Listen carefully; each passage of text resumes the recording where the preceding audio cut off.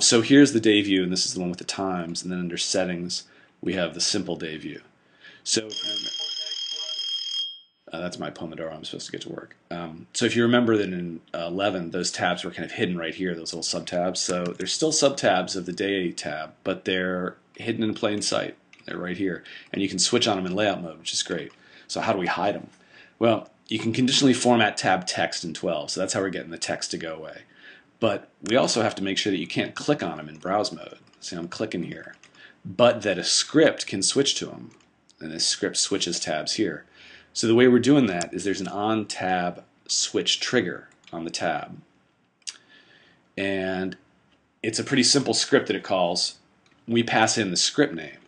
And what that lets us do is that if there's no script name passed in, it knows we're just working in browse mode, and it exits with the result 0 and the tabs don't switch. If there is a script name passed in, then the, let's see what it's called here, disable.